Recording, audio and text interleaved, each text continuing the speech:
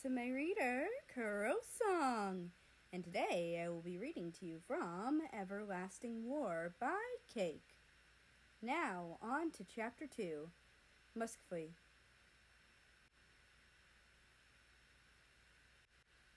Papa. A man was checking almost every room, everyone, everything, just trying to find his father. He asked every guard he saw if they knew where he was. He checked in his study, the library, his chambers, with his mother, the throne room, but nothing. Отец? The tall male asked loudly again, becoming more desperate. He wanted to make sure his dad was still there, as he hadn't seen him in a few days, hinting at the fact that he's still left for battle. Отец, я пока не могу быть царем. Где ты? That roughly translates to, Father, I can't be Tsar yet. Where are you? The man was panicking. He knew he wasn't ready. If a country lost their leader during a war and left the responsibility to his 20-year-old son or his pregnant wife, that would make the kingdom look vulnerable.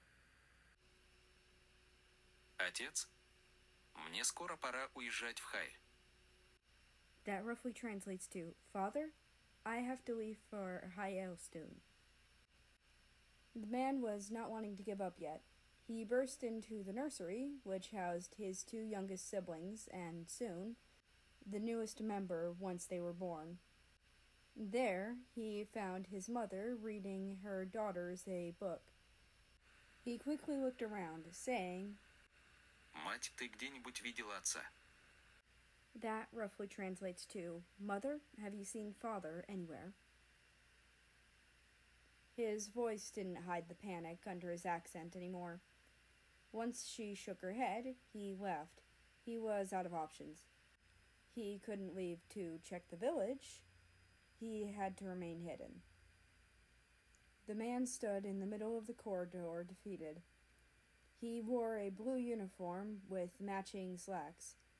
A thin bronze gold cord draped from his shoulder and into his coat, the tassels of the shoulder boards hiding its origin.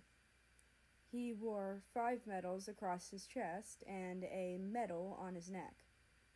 A belt hugged his waist, and a fur hat sat on his head, folded up so he wouldn't get too hot. At the time, though, it looked messy. His hair was messy and frizzy, his saber was missing, and the ties to his shoes were untucked. His fur hat was facing off to the left slightly. One medal was angled downwards, and another wasn't touching the other ones. A pitiful look for a crown prince. His flag contained 3 bars, a white bar on top, a blue bar in the middle, and a red bar on the bottom. Sir. The distressed male turned to face a guard, his uniform looking much better than his. The guard stood in front of him, waiting for a response from the crown prince. Sivi, у вас есть новость для меня?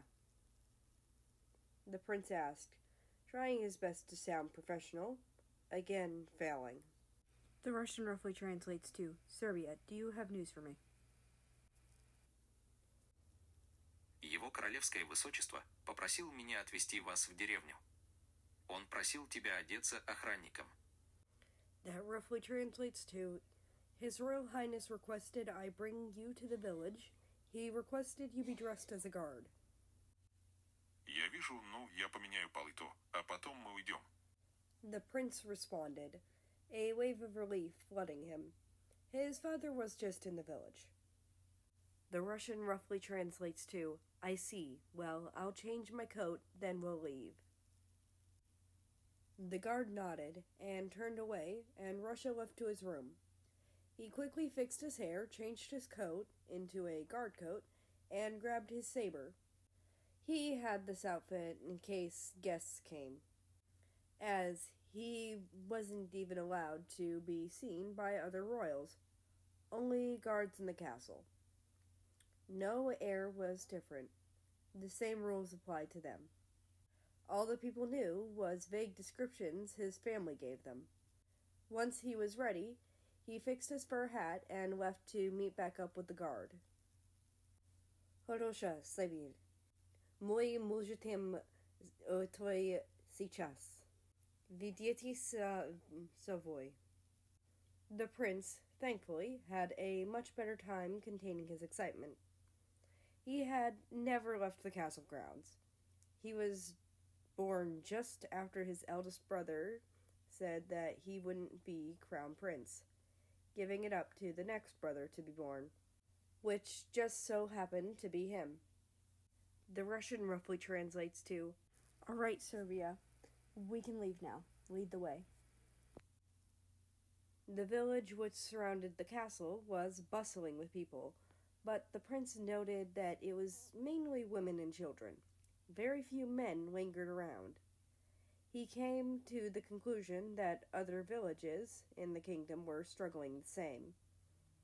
He tried not to look at it like it was his first time, keeping his head straight ahead, but his eyes wandered freely. Ваше Величество, он в этом здании. Позже он встречается с королем Британии, поэтому он хотел не допускать его в замок. The guard whispered to the prince, leading him into a building. The Russian roughly translates to, "Your Majesty, he's meeting in this building. He's meeting with the King of Britannia later, so he wanted to keep him out of the castle." He took him up some stairs and into a room, where he was there, the king, in all his glory. Russia felt relieved that he wasn't tricked, that his father was still there and well. "Russia, сын мой, признайте сюда, нам надо поговорить." The Russian roughly translates to, "Russia, my son, come here, we need to talk." Russia walked over to his father and sat in the chair next to him. "In English, we don't need the guards outside hearing." His father spoke after a minute, his accent still heavy. "What did you need, father?" "So, you know you're going to Hael, but you don't know why. Well, in case Britain and I's negotiations don't end well, you'll meet his son and discuss terms." "Father, I believe I'm supposed to not be seen. Am I supposed to wear, like, a veil during those negotiations?" Russia asked, tensing up. "I know, it's technically not allowed, but you will be in Hael for 2 months for those negotiations. Both of you will show yourselves to each other, and you'll find a way to get me that damn land." As the Sultan of Hael agreed. "We wouldn't send you there if he didn't, Russia," his father said harshly. "Use your brain, tupitsa." That little bit of Russian roughly translates to dumbass. Russia nodded, allowing his head to hang a bit. He felt a bit dumb after asking that question, but he just wanted to make sure. 2 months was a lot, and that means he'd be way away from his family for a while. Their son is said to be extremely intelligent. You need to be careful. Hell, if you need to, try and charm him, but no agreeing to marry anyone in his family, even him. "Papa, why would I do that? That'd end in 2 kingdoms with no direct heirs." "Exactly my point," he responded. "Go back to the castle. Serbia will take you to Hael tonight." "Da, otец." The Russian roughly translates to, "Yes, father." That is the end of this chapter. I hope you enjoyed. Anyway, you can probably tell that, like, halfway through, I stopped recording for a while, and I am currently recording while sick. Because, fuck you, I don't give a fuck about my health. But But that being said, I hope you have a nice rest of your day, night, or whatever it is for you. Just enjoy your time. And I will see you tomorrow.